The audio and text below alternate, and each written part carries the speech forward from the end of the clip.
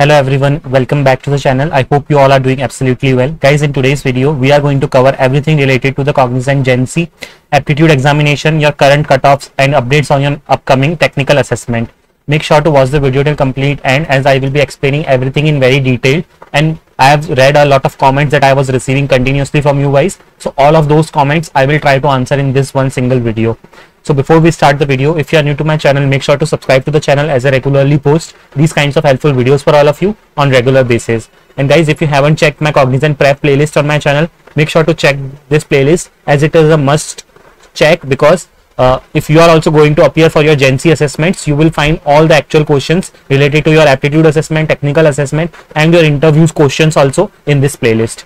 Okay, so without wasting any time, let's get started, and let's first of all see what we are going to discuss in today's video. So we are going to first of all see the latest updates, and then we are going to understand the Cognizant hiring process in general related to GenC. Then 4 common scenarios I will explain.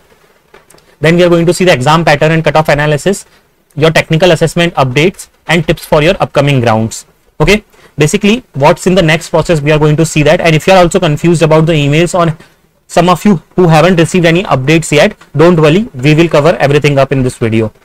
So let's get started, and let's first of all understand the Cognizant hiring process. Okay, so guys, see, Cognizant follows a 3-step assessment process. If someone is not aware, first assessment is your communication assessment, then comes your aptitude assessment. In aptitude assessment you have 2 things, which is your quant and then gamified. Okay, I'm also going to explain you like how many amount of question will come and everything in the next slide.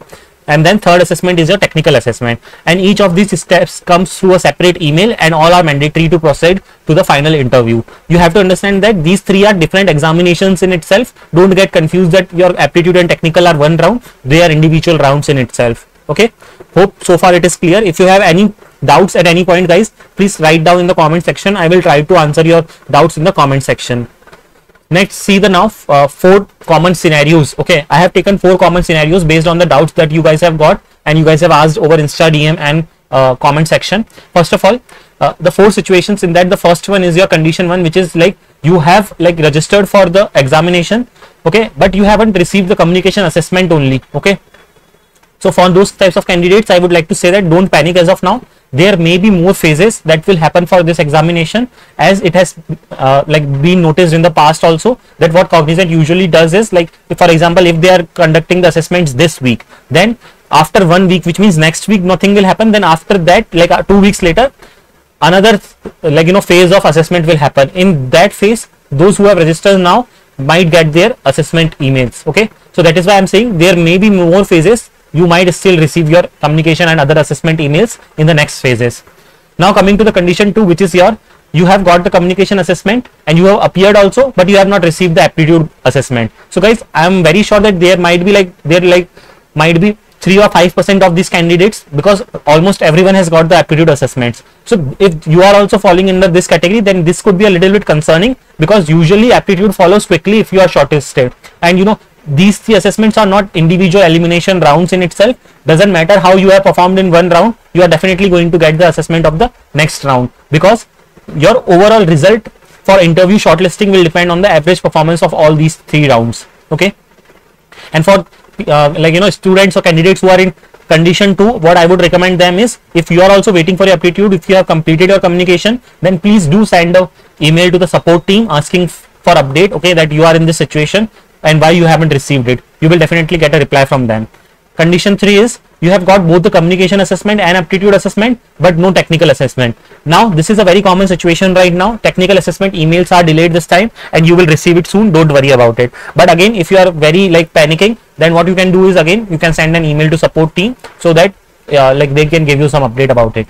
Next is, no interview emails yet. So because right now the assessments are only going now, okay, but if someone from the previous batch who is still waiting for the interviews, so they should know that the final shortlisting depends on the performance of all the assessments. So that is why I'm saying, don't think that the individual assessments are not elimination rounds, so that you don't need to perform well. You need to perform well in order to get shortlisted for a good role during your interviews.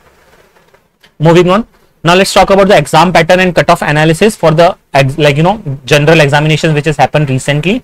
So first thing is your aptitude test. Basically, in your aptitude test, you had 2 sections. which was your first one, was your quantitative aptitude, which has like 30 questions and you have to solve them in 30 minutes. Now many of you were asking, can we use pen and paper? So guys, officially it's a no to use pen and paper, but yeah, it is totally fine for basic calculation. You can use, you just have to take care that you don't move yourself too much. Little bit of movement is fine.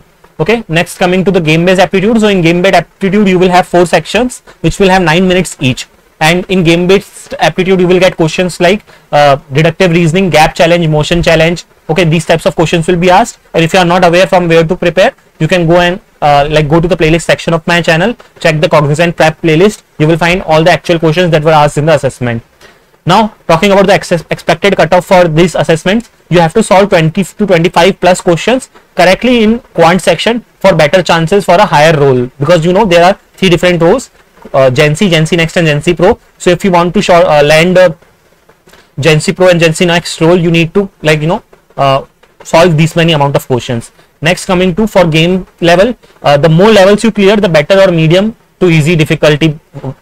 Basically the more levels you clear, it is good for you, and the difficulty of this assessment was medium to easy. Okay, like your gamified aptitude section. Moving on, now the update of technical assessment. Okay, so guys, as of now many candidates have not received the technical assessment email, and I already know it. This delay could be due to internal processing by the Cognizant itself. You don't have to worry about it. Based on the previous batch, which was like the examination which has happened in the last month for 2024 batch candidates, emails for each round come separately over a span of days. So if you haven't received your emails yet, don't panic. Okay, first of all I would just want to mention that. And guys, I just want one thing from you guys. If you are watching this video and finding it helpful, please do write the word helpful in the comment section, and do write your current status, that on what status you are. Have you completed your communication? Have you completed both communication and aptitude, or are you waiting for your technical assessment, or have you completed all the 3 assessments? Whatever your status is, please do let me know. With that we get to know how many students are in which step. Now some final tips for the students who are going to appear for the next rounds. First thing is, you have to keep checking your emails regularly, including your spam folders, because sometimes the emails goes to your spam folders also. Next is, stay confident even if the others have received the updates before you, because usually the updates comes in phases, so it is very likely that your friend might have received the update sooner, but you are still waiting for it.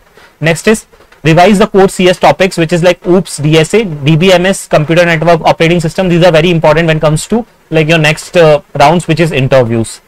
Practice coding regularly, not very tough ones, but the basic ones, which will be very important for you in problem solving skills. Next up is your prepare for communication questions like tell me about yourself, team conflicts, etc., and like general HR based questions. And in order to prepare for those questions, what you need to do is you need to go to this playlist. You will find actual interview experiences of selected candidates which I have uploaded in this playlist itself. You can prepare from that. Okay, and now is the correct time. You have to prepare from now itself. Okay, so guys, I have discussed everything in this video, whichever was possible. Make sure that you if you have any other doubts, you put it in the comment section, and don't distress if you are any of the 4 scenarios we discussed. Cognizant sends emails in batches and delays are a part of the process. Focus on your preparation and updates will come your way very soon. Best of luck for all the upcoming rounds, and do like, share and subscribe to the channel for more such updates. You can even join me on Telegram and follow me on Instagram, and you can even ask your customized queries over Instagram DM too. That's all for this video. Thanks for watching the video, and I will see you next time.